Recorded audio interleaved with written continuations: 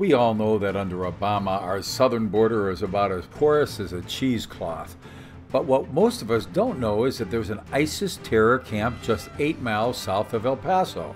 Oh, and for those of you who don't know, El Paso is still part of the United States. So just how difficult would it be for ISIS soldiers to march north for about 2 hours from their camp in Ciudad Juarez, Chihuahua? Not hard at all. They're just awaiting orders. But wait, it gets worse. There's another ISIS terror camp just west of Ciudad in Puerto Palomas, and it is in striking distance of Columbus and Deming, New Mexico.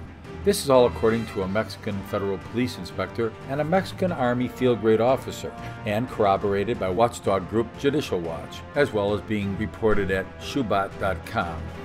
Mexican federal law enforcement officials, in conjunction with the Mexican Army, found Muslim prayer rugs and documents in Arabic pointing to plans to advance on U.S. military installations 1st Armored Division in Fort Bliss.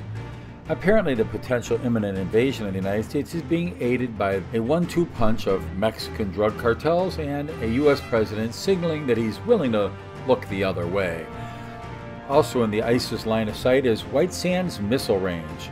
And considering there are so many U.S. military installations under Obama, like Fort Hood, that forbid U.S. military soldiers from even carrying weapons, invasion could be a veritable cakewalk, as easy as shouting, Allahu Akbar. Further information is available at www.shubat.com.